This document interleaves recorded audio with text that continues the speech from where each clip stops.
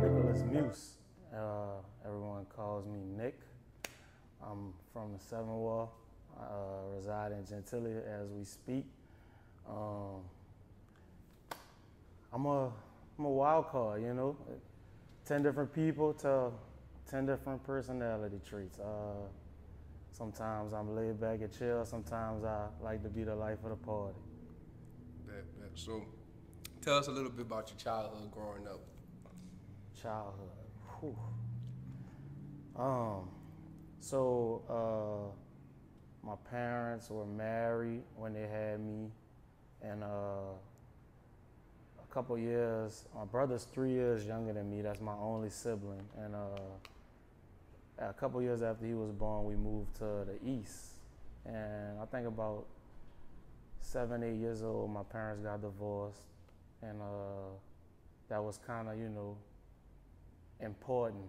I think a lot of people don't talk about, you know, the separation of their parents at a young age and how it affects them. And a lot of people don't even realize how it did affect them until they got older to look back and understand a lot of it, you know. But childhood was pretty good.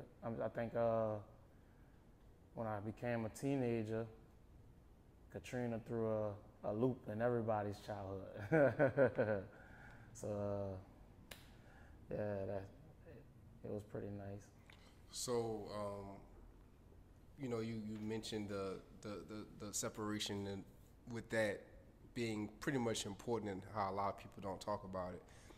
Personally, how do you feel like that affected you from then and now that you reflect on it?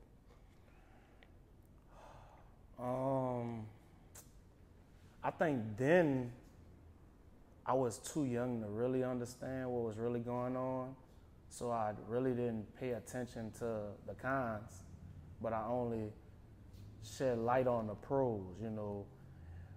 For Christmas now, I'm gonna get 2 different gifts from both parents instead of just one group gift, you know. So I think being young and experiencing that, it affects you, but you don't really realize till you become adult, like I said. And when I became an adult, I think it kind of made me resent my dad a lot, you know, and I never really ever talk about that, you know. And getting his side of the story also as well kind of, you know, make me wish I would have been more open to him younger. We had like a real gap in our relationship until I started back playing sports, what kind of, you know, was the glue. Mm-hmm. Us men always know how to bond through sports, you know, so that's just, you know, the way it was with us. Actually about to go watch the game at my uncle's house. All right, so what high school did you go to? I went to a lot of high schools. A lot of people know I went to McMain. I went to West Jeff. I went to Warren Easton. That's where I graduated from. I went to Madden Science. When Katrina hit, I went to school in Tomball, Texas, right outside of Houston. So yeah, I went to a few schools. And so that all that movement, you think, you know, how was that experience by being able to go to all these different schools? I think it built a lot of relationships. I know a lot of people in New Orleans, and I think it started with me going to a lot of different schools, meeting a lot of people, building a lot of relationships. Playing sports, you meet people playing sports through school, but high school, it was hard to stay focused when you're in school for 3-4 months. Then you ship to another school for another 6 months, and then you do a year and a half at this school, and then a year and a half at that school. But you know, it was interesting. All right. So after high school, of course, you eventually became a fireman. So what motivated you to make that choice and do that? Well, what motivated me, well, I gotta tell you a little bit prior. When I graduated. Yeah, talk about after high school. I got you. Yeah. When I graduated from Easton, I went to college in Baton Rouge at Southern University, and I was heavy into sports and contemplating playing sports, but they told me I was too short to play receiver, and I like scoring touchdowns. I didn't want to play defense, but so I stopped focusing on sports and went into the engineering field. And I was in school for mechanical engineering, but Southern was like a high school 2.0, I like to tell people. It was a real big party college, and if something wasn't going on at Southern, you were still in Baton Rouge, and LSU was also a big party college. So you found yourself being distracted easily if you was into distractions, you know. So that was me as a teenager, and when I left Southern, I moved back to New Orleans, and I was working at the nightclub Eiffel, and my pops kind of was the one who actually influenced me into becoming a firefighter, because he was like, you know, you got a bunch of different jobs, but you need something more secure where you can have benefits and, you know, something that would be in place for, you know, down the line.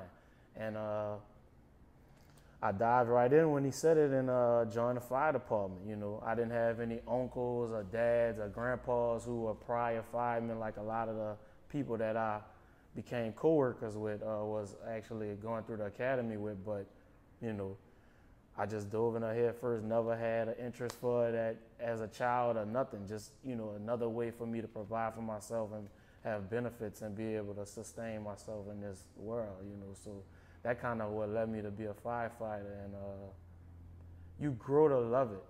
You know, you walk up on somebody and they're not breathing, and you do CPR or whatever medical things you got to do to make them come back to life. Is nothing, you know, you can't fight that warm feeling of, you know, helping somebody have another day, you know, have a family member for another day. You know, we've gotten letters and food, all type of gifts just from doing our job. And, you know, that's what we strive to do, our job the best, you know, and that's kind of why I got to the fire department. All right, so we know that, you know, you basically out of that started something else. So tell us a little bit about, you know, your brand that you have and that you're even wearing now, and how that even came about. So I was working at the fire department for 4 years. I resigned this past August, but before I resigned, COVID hit while I was working for the fire department, and I was just looking for another way to, you know, make money, you know. So I was like, let me try these T-shirts, this clothing line, and I was, you know, I had cold feet at first, but I was like, you know, you got to put forth effort if you want to get something done. And I dove in and just started selling shirts, sitting outside the firehouse, and people would just support just because I was outside the firehouse, a fireman trying to make another hustle, you know, while on the clock. And it invested in and evolved into something beautiful, you know. I done did a lot more than firefighter shirts, and that's kind of where it started at. And now that I left, I kind of ventured off into another clothing brand, Get Rich or Die Broke. That's where we headed with pushing a new brand as well, you know. So that's new stuff coming forward. So what keeps you inspired and motivated to do this? I know, you know, for anybody, money is an essential necessity, and it's definitely a driving factor. But what else can you think about, or that you know already offhand, that motivates you to continue to do this and inspires you with the new things that you're putting out? Unfortunately, I don't have any kids yet, but my only sibling just had his first daughter, and she's so precious, and just her motivates me every day to be better. You know, I want to be a better uncle, so I got to be a better Nick first, you know, before I can even be a better uncle. And I think family, friends, a lot of stuff just motivates me to want to be the best I could be. I think that's the best way I could put it, you know. Nah, that's cool. So, you know, we're gonna switch it a little bit here. So, what do you think? What do you think New Orleans? What makes New Orleans feel like New Orleans? What does that? What is your definition of that? I think when I try to describe it to people from out of town, I'm like, you know, I kind of take in the nickname we got, the Big Easy. I think we are, you know, we have our own way of doing things. You know, is even the way we talk is relaxed, it's slurred. You know, it's laid back, it's chill. You know, we want to enjoy a nice vibe, scenery, whether it's by yourself or a group of people. I think New Orleans is a special place and unique. Like everybody feel about their own home, mostly, you know. But I just feel like it's just the culture you can't get anywhere else. You know, it's just you can't even fight it. The love. People tell me from out of town all the time. People don't even speak when they walk past, and you know, we genuinely just say hello. You know, how you doing? Right. Hoping you having a great day. You know, but I think New Orleans is just one of a kind. So what happens, you know, that you could think about as one of a kind city that has happened to you that could pretty much only happen in New Orleans?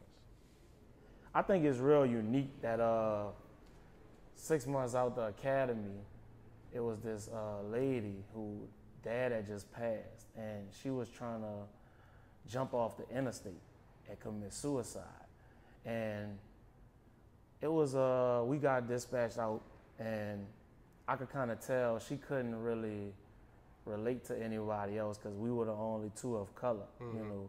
So I kind of felt an obligation to try to beat her for her. And a long story short, when she had turned her head for a while, I kind of ran over there and grabbed her. And I felt it was unique because somebody was on the ground recording, you know, whether the person fell or not, they would have had the footage. And because of New Orleans being so small, when they posted it to their social media, somebody that I know saw it and noticed that was me and asked them to send them the video. So that's how I was able to get the footage to show people of me going and grabbing a lady from the side of the bridge and saving her and making sure she didn't, because she tried to get back up, she tried to scream and fight, and I told her, you know, it's gonna be all right. You know, you got people out there that's looking towards you that need you. It's children, nieces, and nephews that are gonna think this is gonna be okay to do, and you can't deliver that message. Right. You know, I know you heard, I know your dad's going, not coming back, but you gotta be there for them because your dad is gone. And I thought it was unique, you know, that I was able to get the video footage just because somebody posted their video to social media and somebody noticed me just because I feel like how small and unique this city is. Right. Nah, that's definitely dope. And last thing, like, what would you tell your younger self, you know, with all the experience that you have now, or even, you know, children as well, or just something that's inspirational to you that could help you keep going along? What would I tell my younger self? I think don't be scared. You know what I'm saying? I think a lot of people have an idea and the fear of being unsuccessful is holding them back. And if they just put their idea on paper, put in the motions to get started, they would see how easy it would become realistic and a wonderful thing, you know. So never give up and don't procrastinate, but don't be scared. Don't be scared. You just got to do it. Well, tell everybody where to find you at, find your brand to, you know, support you. Only in New Orleans. You know that. You know that. Only in New Orleans. Y'all got to stop by, pull up.